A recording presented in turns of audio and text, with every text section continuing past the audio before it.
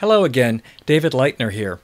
In June, I took the C500 to Central Park in New York to shoot 4K test footage in Canon log mode, using the Aja Keypro Quad to record the C500's 4K raw output as 4K ProRes files, which is how the Keypro Quad records 4K.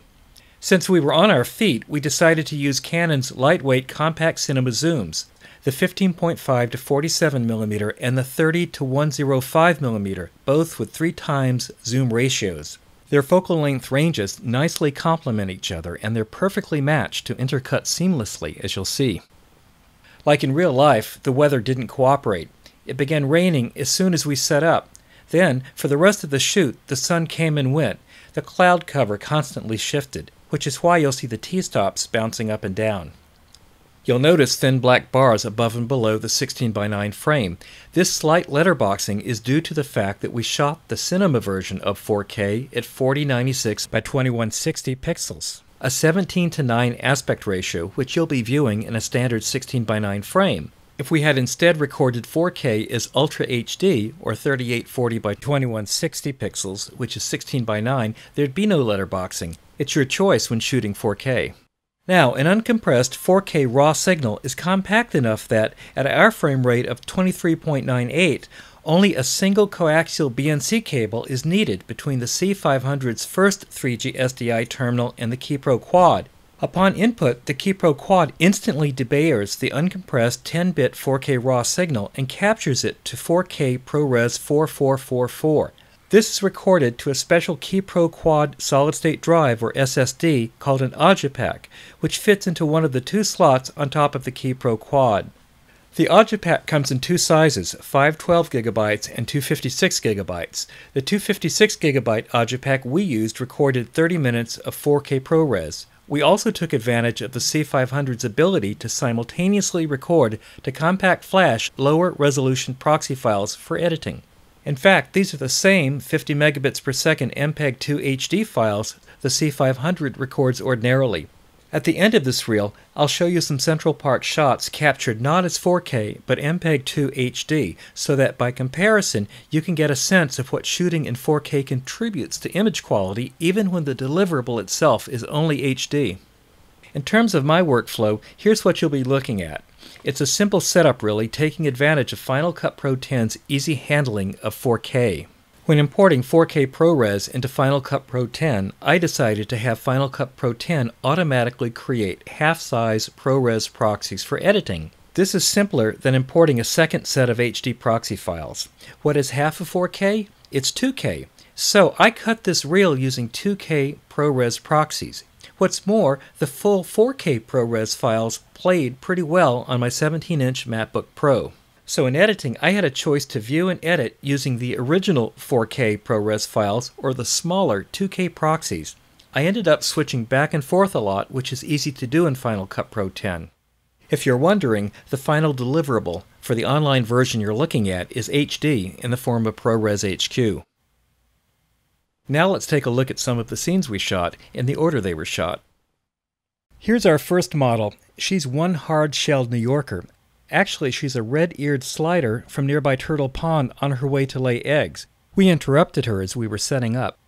As Kermit the Frog sang, "It's not that easy being green," and that's doubly the case when it comes to shooting tests for skin tone reproduction. Now meet Shannon, and meet Holly. We started out at Belvedere Castle, midpoint in Central Park, and also the park's highest elevation.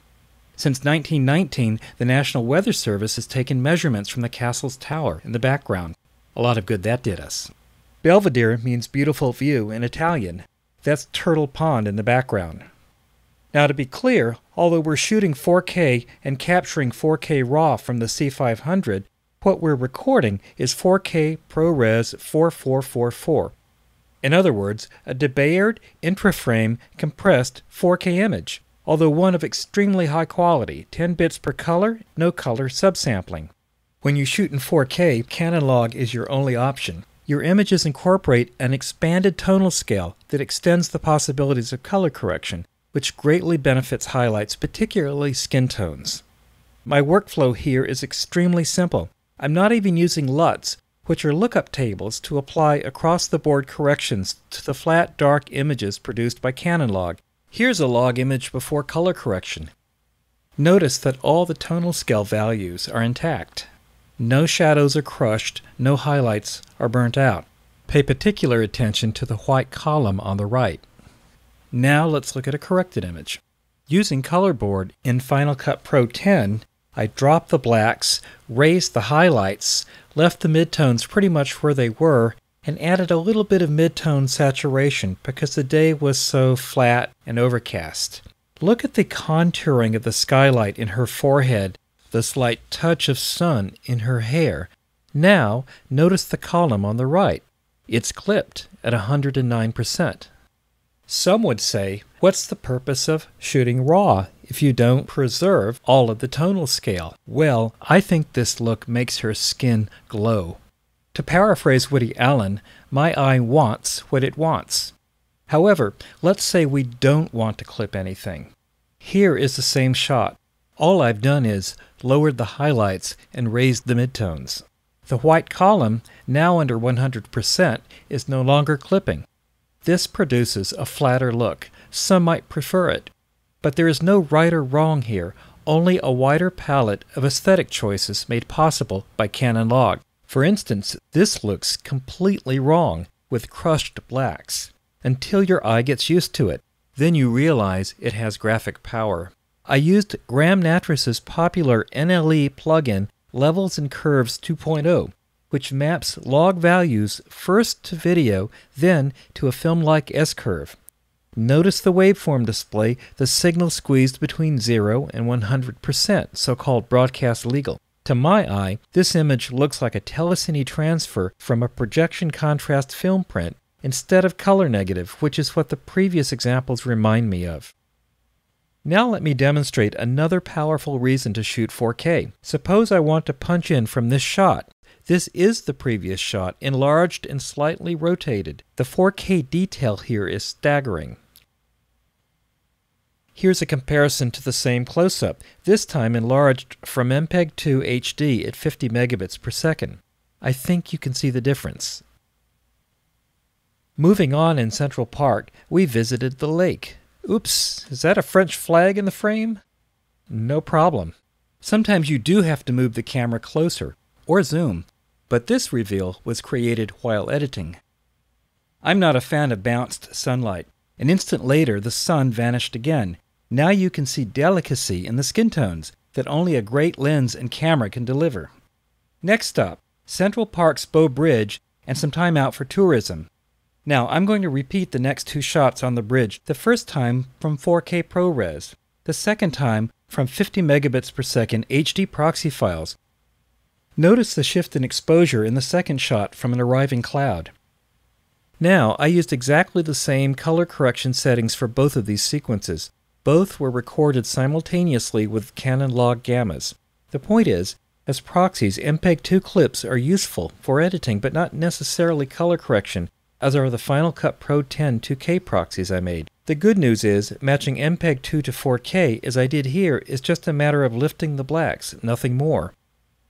My 256 gigabyte audio pack had filled up, so I decided to switch from 4K and shoot our final Central Park scene at Bethesda Fountain, using internal compact flash only. Don't get me wrong, I shoot 50 megabits per second MPEG-2 HD all the time. It's a bread and butter codec. Great looking results, day in and day out, as you can see here. However, at the end of the day, MPEG-2 is 422 video. Shooting 4K is a step up. Not only more detail to play with, but with capture to 10-bit RGB ProRes, color gamut to spare. The final takeaway here? An hour of 4K recorded to ProRes at 23.98 frames per second is about a ½ terabyte of storage. If you can handle that, you're good to go. Thanks for watching our 6-part series on Canon Cinema EOS. For more information, visit Canon's website or contact the experts at B&H. Whether you're a hobbyist or a professional, B&H has the answers to your questions. Experience a world of technology at our New York City Superstore. Connect with us online or give us a call. Our staff of experts is happy to help.